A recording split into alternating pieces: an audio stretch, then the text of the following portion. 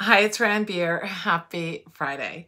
Today's Freedom Friday topic, as you know, is going to be short and sweet because we're on season break, is a quick decision-making tool that I use in my life and I'd like to share with you.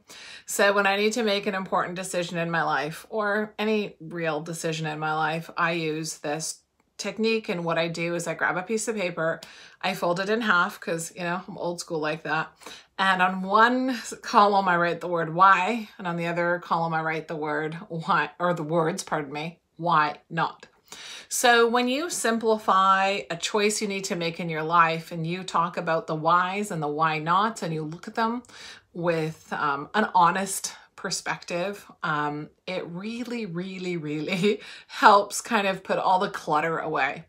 And I think in today's world, we have so much clutter. There's information overload for all of us.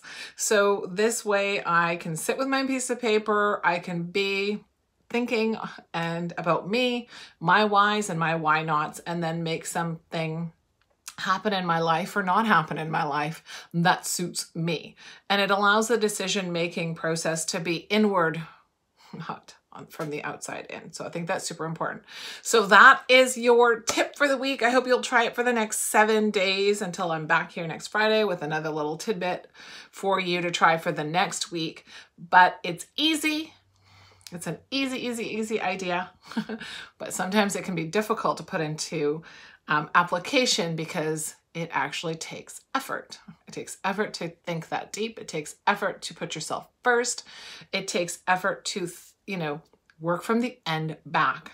All of that is important. So I hope you will try it, and happy Friday.